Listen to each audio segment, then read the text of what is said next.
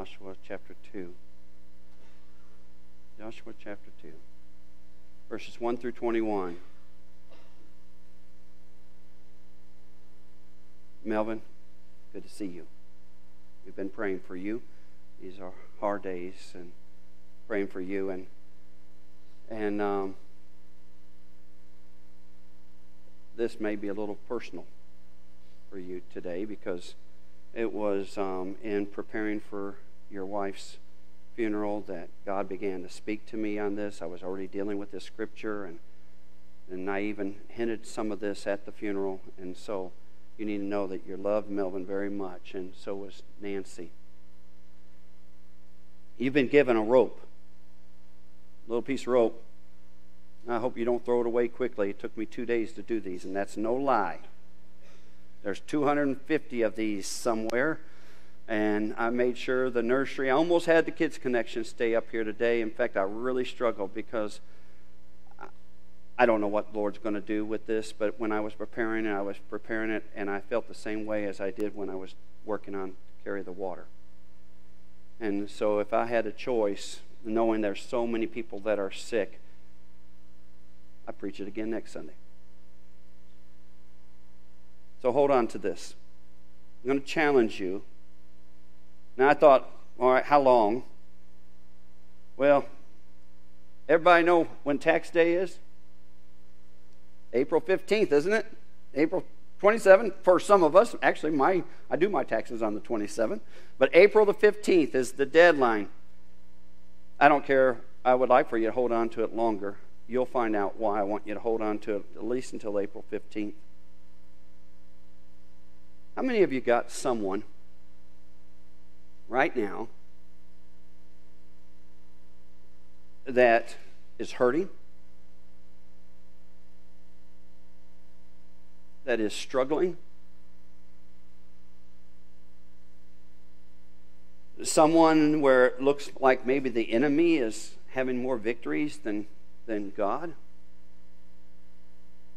Someone who needs a friend? Someone really needs another Christian to be a true brother or a sister in Christ? Someone that will hold on when they don't want to hold on?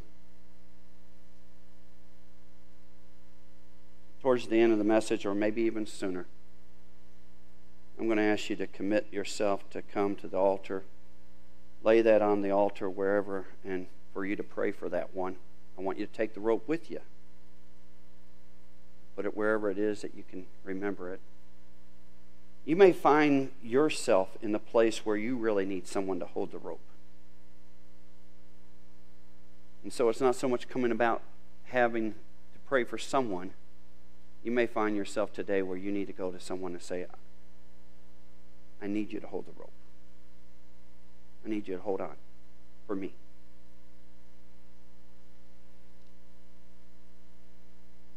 There are at least 3 stories that I have found in Scripture where holding the rope seems to be the theme.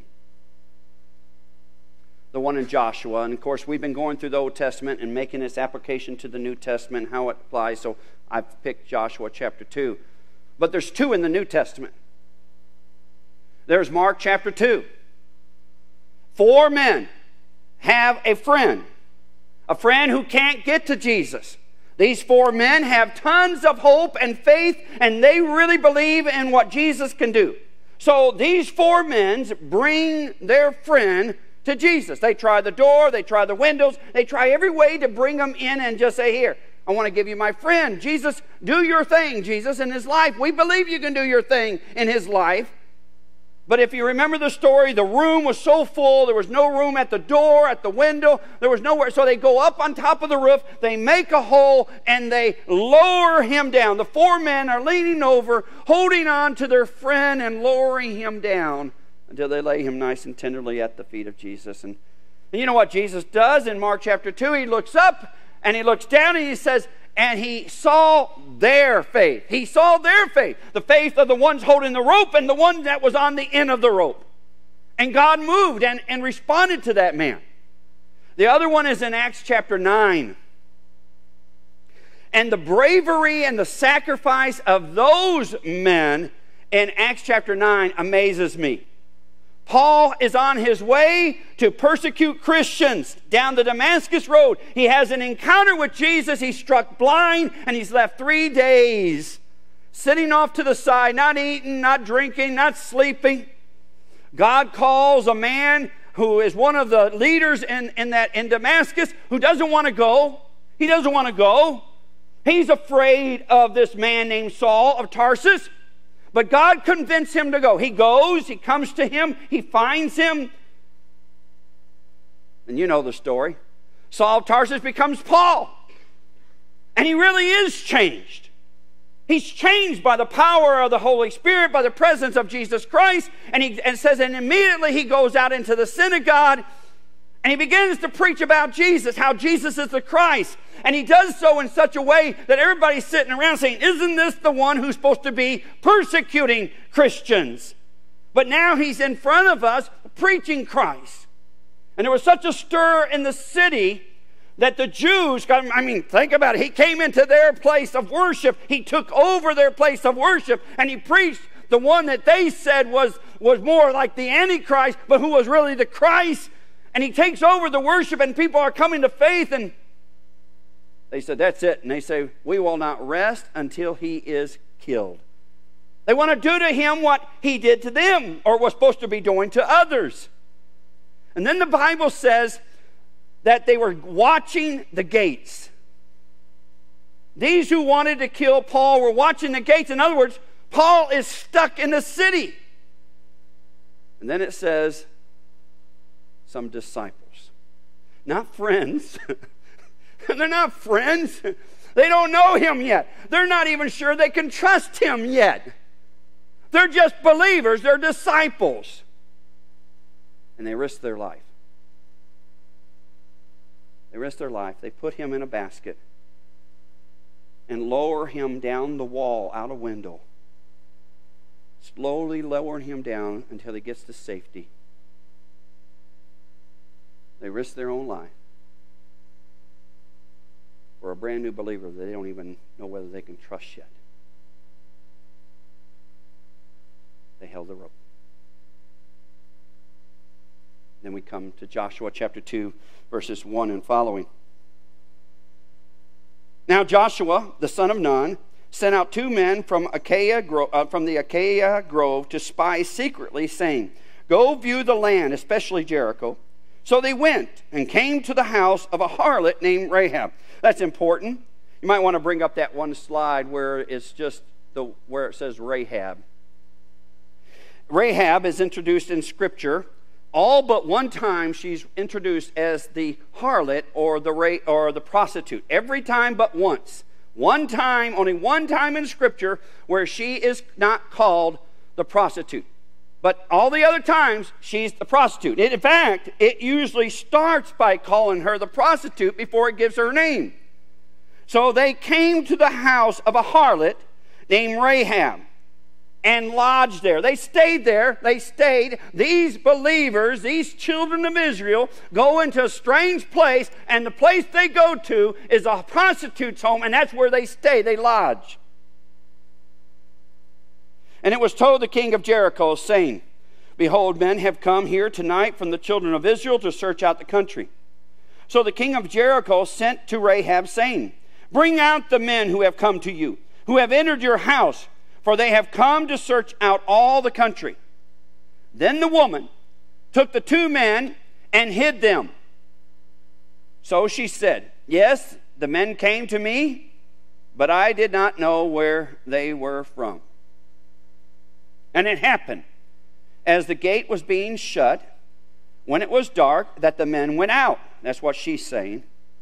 Where the men went, I do not know. Pursue them quickly, for you may overtake them. In other words, they haven't been gone very long. But she had brought them up to the roof and hidden them with the stalks of flax, which she had laid in order on the roof. Then the men pursued them by the road to the Jordan, to the fords. And as soon as those who pursued them had gone out, they shut the gate. Now before they lay down, the spies, she came up to them on the roof. And she said to the men, I know that the Lord has given you the land, that the terror of you has fallen on us, and that all the inhabitants of the land are faint-hearted because of you. Listen to verse 10. For we have heard how the Lord dried up the water of the Red Sea for you. When was that?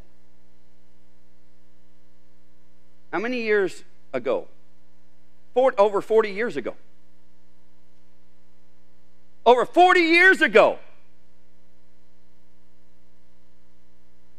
After 40 years of one event that has swept through the land of Canaan, the people are terrified of an event that took place 40 years earlier. The whole city is terrorized. Do you remember 40 years earlier, some other spies were sent in to spy out the land? They didn't bother to talk to the people. They just saw that they were giants, and they came back terrorized. And because of that, they are forced to stay in the wilderness for 40 years. But for 40 years, the people of Canaan, the people of Jericho, have been waiting for a feared day. And this woman, who probably isn't 40, she's probably not 40. She's heard the story of these people all of her life. And she knows that the people that she calls family are afraid of these people.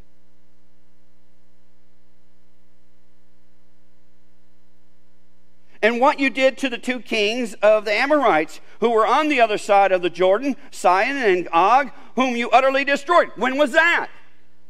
40 years ago. 40 years ago. She's not telling them anything that has happened recently. And as soon as we heard these things, our hearts melted. Neither did there remain any more courage in anyone because of you. Why? For the Lord your God, He is God, in heaven above and on earth beneath. Now therefore I beg you, swear to me by the Lord, since I have shown you. There's that word. We found it. We have found that word a lot. Remember when we talked about Jonathan and Mephibosheth and David, and how David had made this covenant with Jonathan, and Jonathan said, you need to show me kindness as I have shown you kindness, and you need a promise to show kindness to all of my descendants. And so when Jonathan dies, David goes looking for a descendant of Jonathan, and he finds Mephibosheth, and he says to Mephibosheth, I'm going to show you kindness. And I told you what the Hebrew word is spelled H-E-S-E-D, but the H is silent, and so it's really pronounced Esed. Esed. It's one of the most reoccurring words in the Bible. It's an incredible word that no English, it takes multiple English words to really translate it. It's translated kindness, but it means incredible compassion that leads to forgiveness and mercy. And she's asking for them, these two spies, and that's all they are. They have no titles other than spies. They don't have any power. They're not Joshua. They're not Moses. We don't even know their names. She says, I need for you to show me the kind of love that I have heard that your God shows. Esed. I need to show you mercy and grace and love and compassion to me. But not only to me, but to my father's house, and give me a true token. And spare my father and my mother and my brothers, my sisters, and all that they have. Deliver our lives from death. That could almost be a prayer that we could hear from over here, wouldn't it?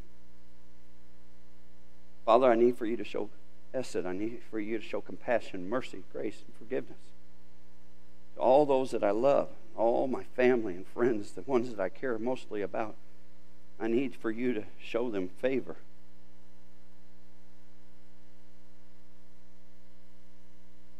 So the men answered her, "Our lives for yours.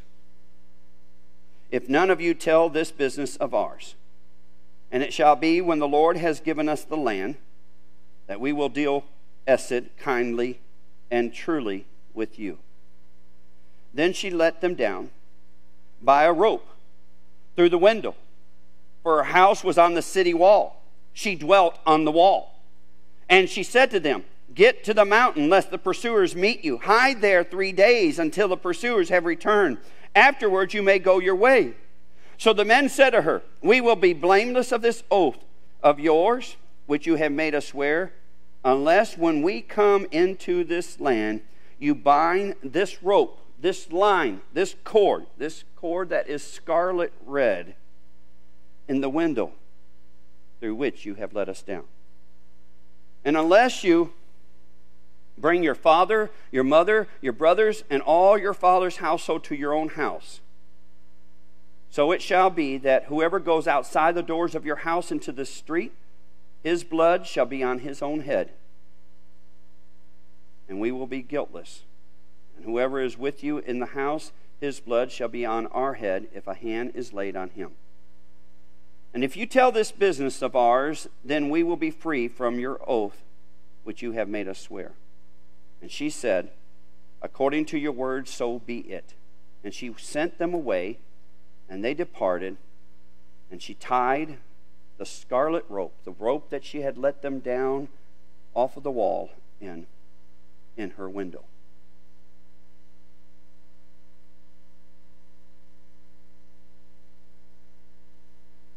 It was, I was sitting at the hospital. Melvin was home, and I was at the hospital, and 2 of his daughters were there, Judy and Dinah. And Dinah was sitting off to the side, and Judy was sitting next to Nancy, and I'm sitting over on the other side of the bed, and I started talking. I said, it was obvious that we had already had the conversation. We all knew what was coming. And I made the statement to Judy and Dinah, I said, "I know all about you all. I know everything about you, about your grandchildren. I know stories on Melvin that I could tell for weeks. But I don't know much about your mother. Every time I went to see her, she never talked about herself. She always talked about everybody else. When it got ready for me to pray, she would always ask me to pray for others. She would hardly ever move, but when she moved from her seat, she did so with great pain. She would either go over there with Melvin to sit by her side, or she would come over here where she wanted us to pray. But rarely, every now and then, when she was hurting real bad, she would call me and say, "I need for you to pray for me." But most of the time, when she got ready to ask me to pray, it was always about a grandchild or a great-grandchild or some family member or somebody that was on a mission trip somewhere. And so when I was sharing that with Judy, Judy said, "That's Mom." She said, "That's true. She's always been like that."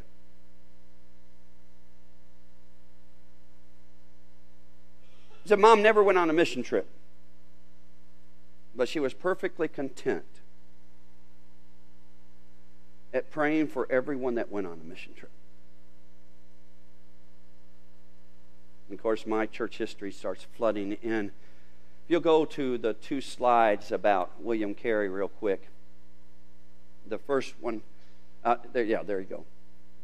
Rope option. Our undertaking to India really appeared to me on its commencement to be somewhat like a few men who were deliberating about the importance of penetrating into a deep mine, which had never before been explored.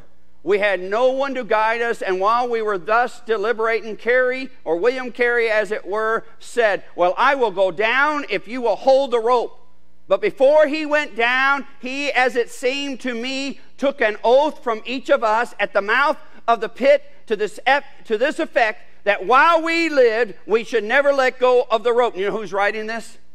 Andrew Fuller. Now, most of you probably know William Carey, but you probably don't know who Andrew Fuller is. Andrew Fuller was William Carey's best friend.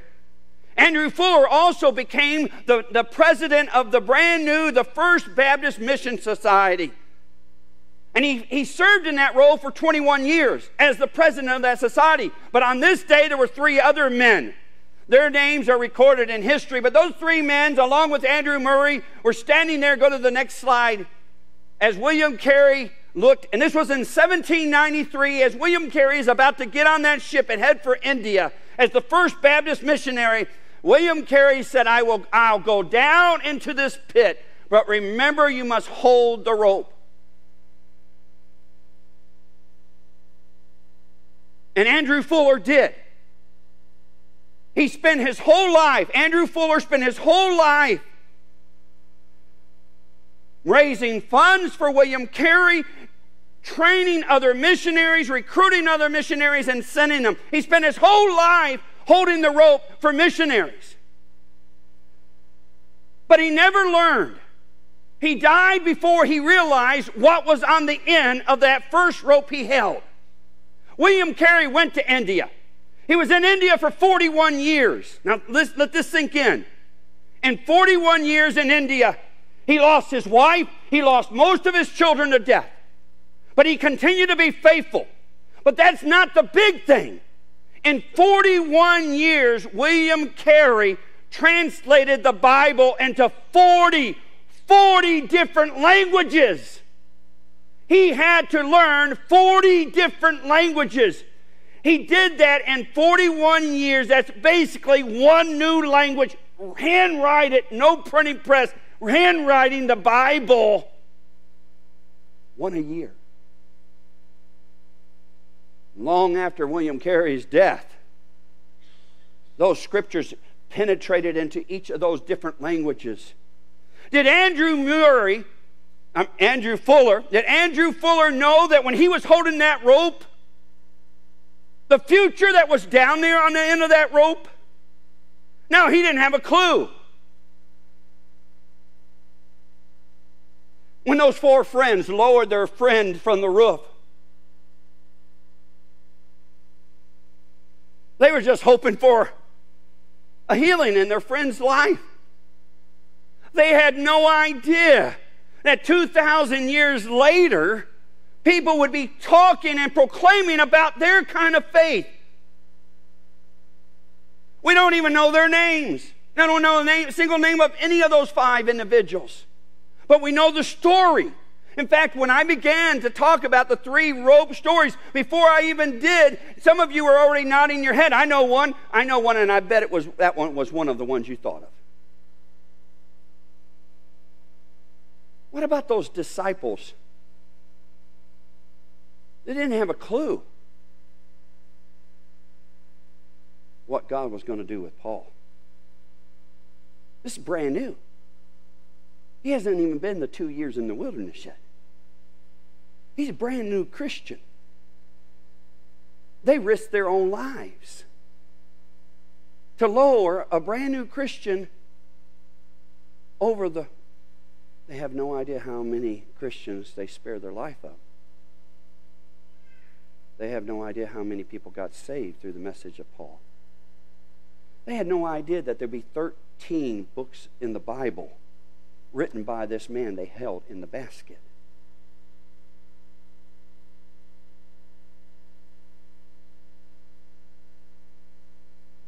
See, it's not just about the one holding the rope. You see, both are holding the rope in a sense, aren't they?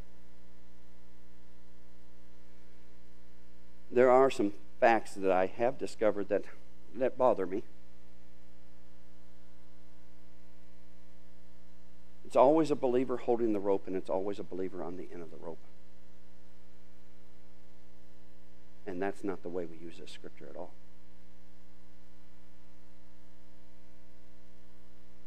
All 3. Believer holding the rope, believer on the end of the rope. All 3 stories. Incredible amount of faith. Faith where you really are surprised that that kind of faith is there. I mean, Rahab? Prostitute? I think that's why God keeps introducing her that way to us. She wants to let us know that faith isn't always where we think it ought to be.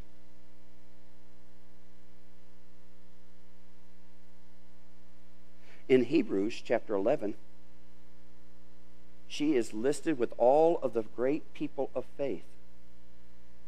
There she's called the harlot, but she's singled out by her faith. In James chapter 2, once again she's called the harlot and she is lifted up, but not there because of her faith. There she's singled out because of her faithfulness. By the way, those really are two things that are hard to separate. It's hard to be a person of faith and not be faithful. Don't you get sick and tired of people telling you how much faith they have, but they never show you any sense of faithfulness? Don't you think God, He's not mocked? God doesn't care when you were baptized or made a prayer. You can tell Him all day about how much faith you have, but when you show no sign of faithfulness, you've already shown Him that you have no faith. Not the kind of faith He's looking for anyway. There's one last place where Rahab is found. And in that place, she's not called the prostitute. It's in Matthew chapter 1, where God takes time to talk about the descendants of Rahab. And God lets us know that God had singled out Rahab to be part of one of the grandmothers in Jesus' life. That's right. Prostitute. And nobody else would have even given the time of day to.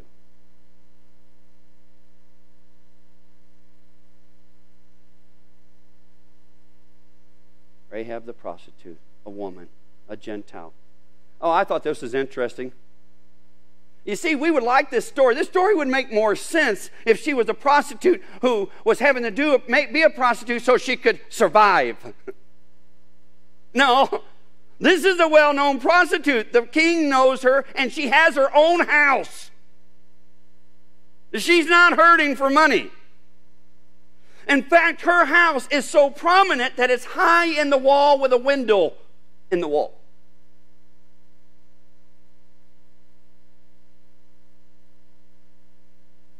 Isn't it sad that anytime we deal with sin, we always try to make it look better? Or explain why they might have to be doing that?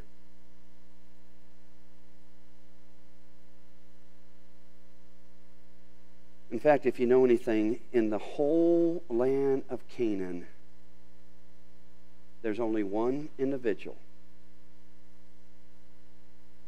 Not just in the city of Jericho, but in the whole land of Canaan, there's only one individual that dares to believe and act on their belief. And that woman's name is recorded for us. Rahab. Now, what did she do? She didn't betray. She didn't turn in. She hid the spies. And she lowered them down.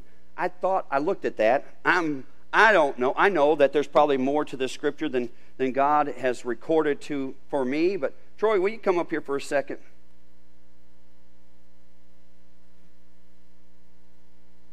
Not very long. Look, if I'm going to have somebody hold the rope for me, it's going to be somebody big. This is not very long. In fact, this rope actually is 100 foot long. It was cut off. A friend of mine, Mike Clark, had bought it off of Craigslist.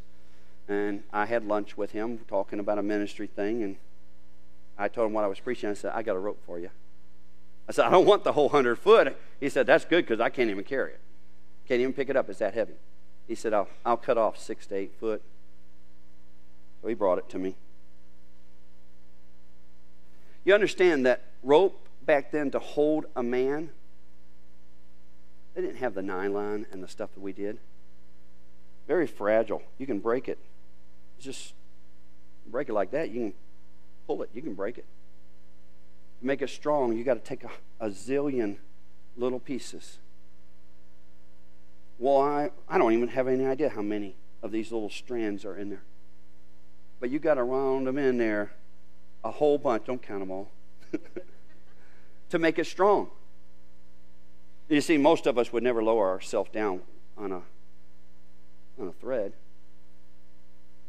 But when you look at this, you see strength. It's pretty strong. Do you realize no matter what end of the rope you're on, you better have a strong grip?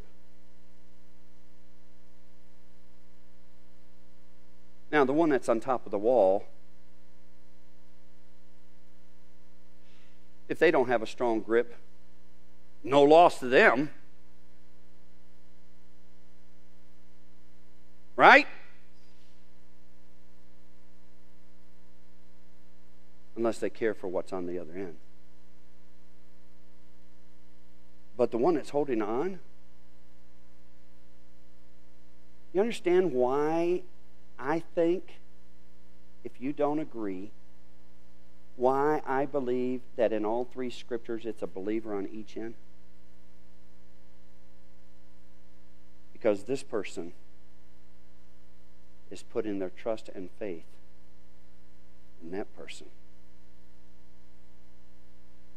And that person, in every one of those stories, has trust and faith in the other person. They're holding on strong. Now, I don't trust Troy that much to let him lower me down from the ceiling, okay? But actually, I probably trust him more than I do my own grip. You see, when I was in school, I don't think they do this anymore. When I was in school, they hung these from the gym. This rope would be hanging down like this. And in order to get out of that gym class with an A, you had to climb that rope and hit the beam and then come back down. Concrete below you. There was never any mats, nothing at all. And you were, I remember feeling like I was about 10 years old. I probably was. Now, they don't do that anymore. Rightly so. I guarantee somebody fell. How many of you had that when you were in your school? Am I the only Yankee in here? Yeah, see? Yeah, that was a pretty common thing. And if you remember, you learned to use your feet and your legs and your arms and everything else. And the higher you got, you learned you don't look down. You don't look down. You keep looking up. And the first time, because you didn't always make it, I'm telling you, you didn't always make it the first time. But that one time when you got there and you hit that beam and everybody down there just exploded cheering you, you were the man. You were the man that day.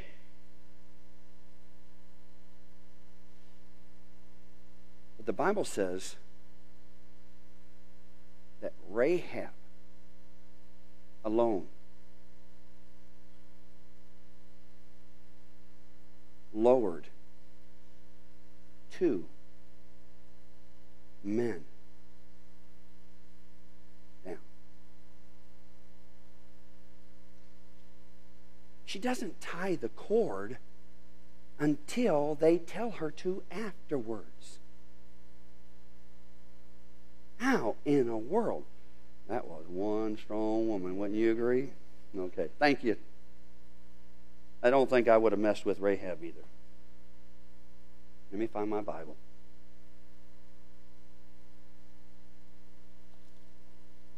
Do you know someone who needs a friend, who needs a brother, who needs someone to listen to them, someone who to care, someone who can, someone who needs a Savior, someone who needs help, someone who is hurting and needs some healing. Are you a rope holder? Will you hold the rope for someone? A rope holder sacrifices, risks, carries another individual in their hands, offers a future. They hand them the rope and they hope that they will take it. But if you find yourself on the other end of the rope, because all of us at one time will find us on the other end of the rope, you must humble yourself. You cannot be on the other end of the rope if you have too much pride and say, I'm not going over that side in a basket. I'm not going to let a woman hang me down. You can't be on the other end of the rope if your pride is in the way. You have to be a person of faith, which means you not only have to trust God, you have to trust the person that's holding the rope as well. Now, I know a lot of people who say, I'll trust God, but I'm not going to trust anybody else. You're going to find yourself alone because God never intended that. Not when He gave you an army. You have to trust. You have to hold on. And it would be wise if you would be still. It would really help those others holding the rope if you would just be still.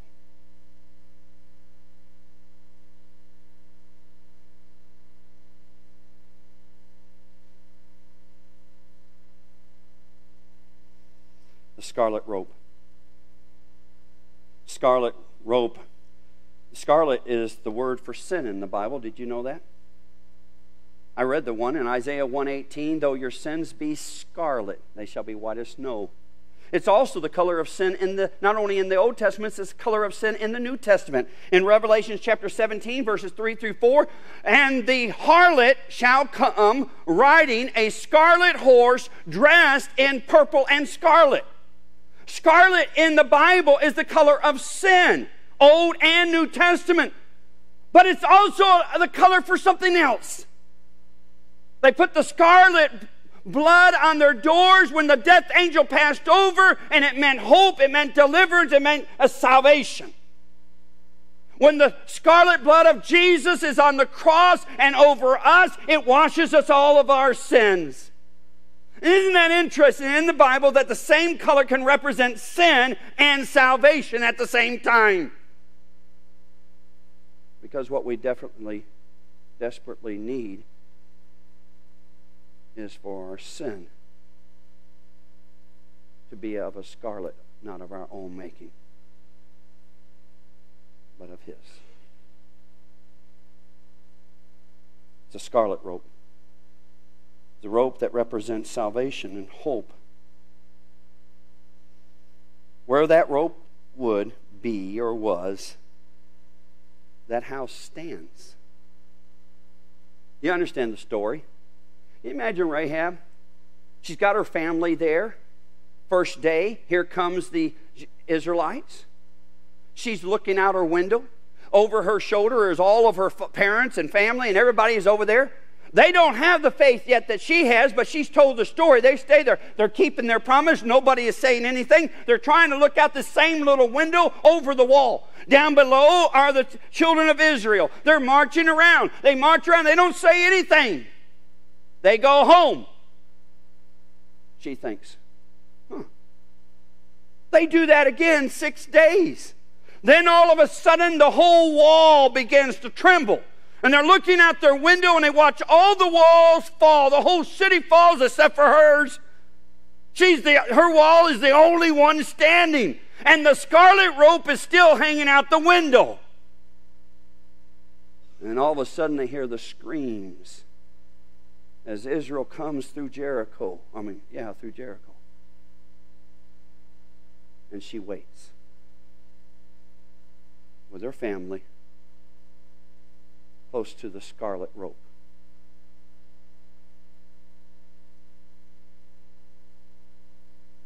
And she becomes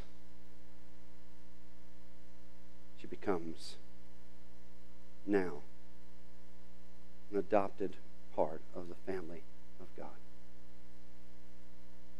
So ingrained into the prophecies and the history of Israel that you and I find her name several times as a woman of faith. Who was faithful.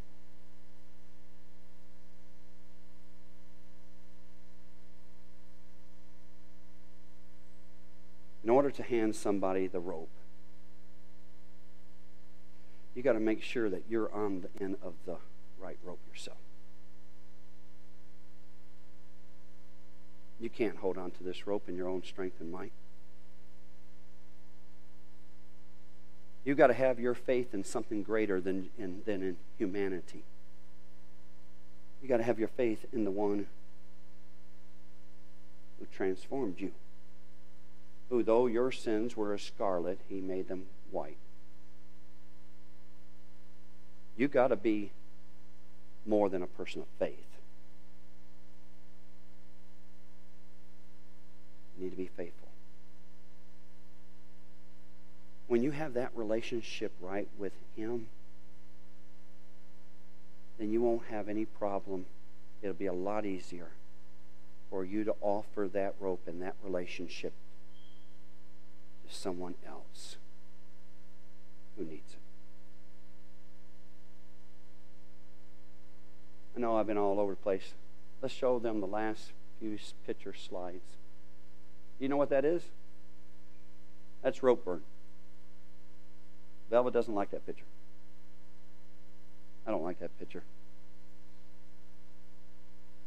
That person chose to hold on to the rope and not let go even when it hurt themselves. By the way, those type of people are very few. Would you not agree? Do you have someone in your life? I'm not talking about Jesus. I'm talking about someone. Do you have another believer in your life that would be there for you even if they suffered greatly? They would not back away. They would not let go. Got someone like that? It's a blessing, isn't it?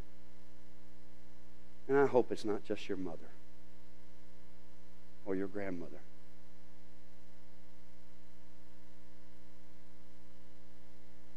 Next slide.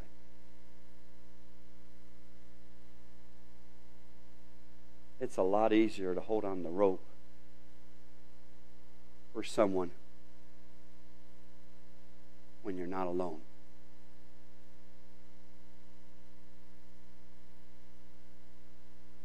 Paul had it made. It says, and the disciples lowered him down through the window in a basket.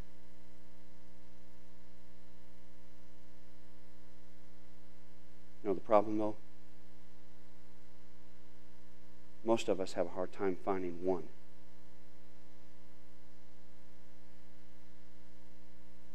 Just one.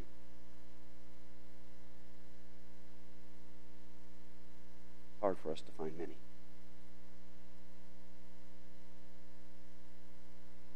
Now, you may not like the sermon. I never really have cared about that much.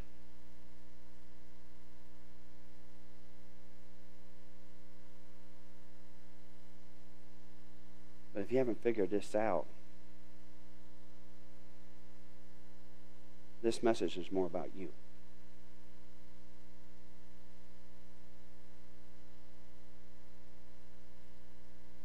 What kind of brother or sister in Christ are you going to be? What kind of friend are you going to be? Will you go to your grave still praying for an individual who doesn't seem to even care?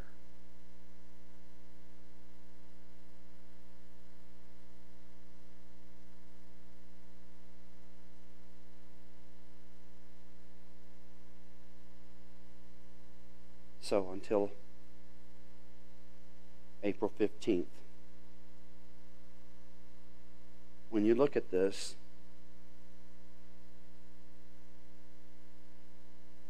ask yourself a couple questions.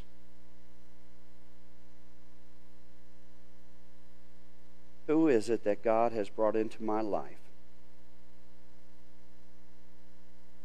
that He requires my faith to be such that it expresses itself in faithfulness towards them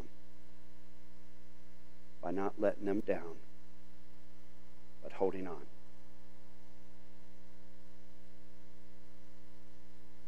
Second question.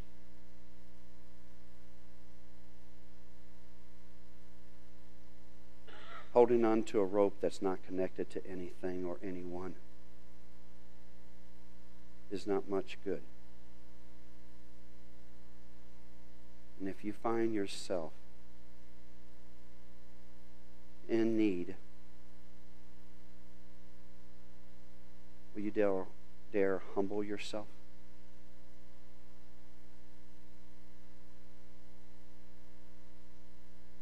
And ask someone or some, I really need you right now. Don't let go.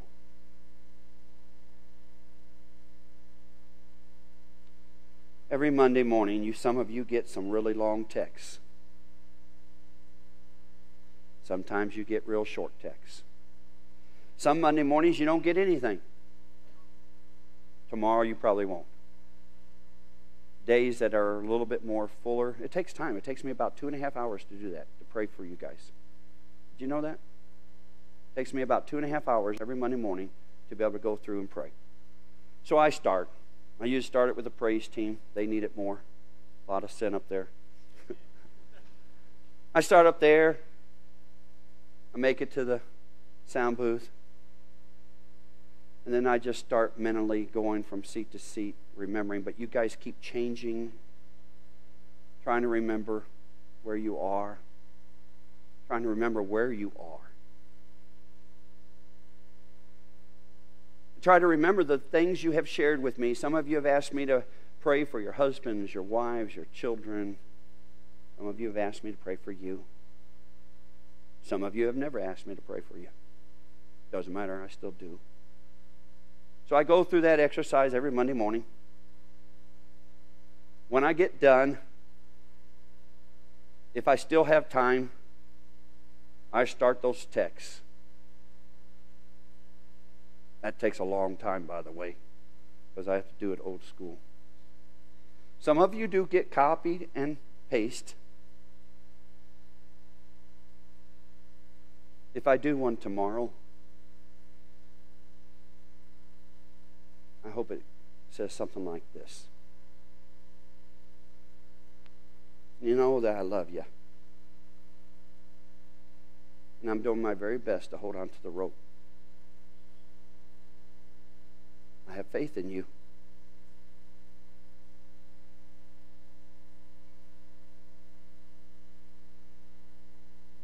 He has faith in you.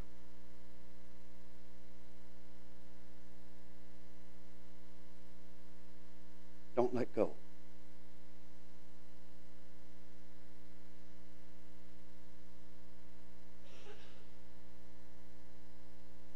And today,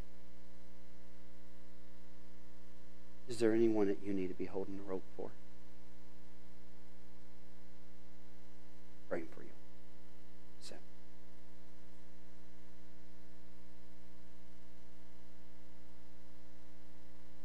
Father, Jared is finishing up too, and they have the fellowship time, and you know how uncomfortable he is about food. He's asked me specifically us to pray for that time. His whole nature and everything about him will want him to go off in a corner somewhere, but he knows that he cannot do that today. I pray, Father, that you would give him the ability and gift that others would understand. It's not that he doesn't like their food. It's just that because of all the chemo radiation, he can't taste anything, and textures make him sick. So I pray, Father, that he would find extra favor with you today.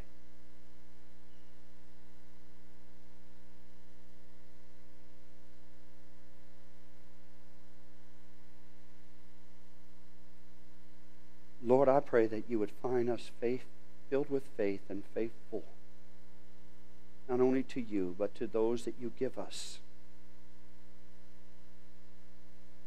Help us to understand that our eyes only see what they see, but you know the future that are on the end of the rope.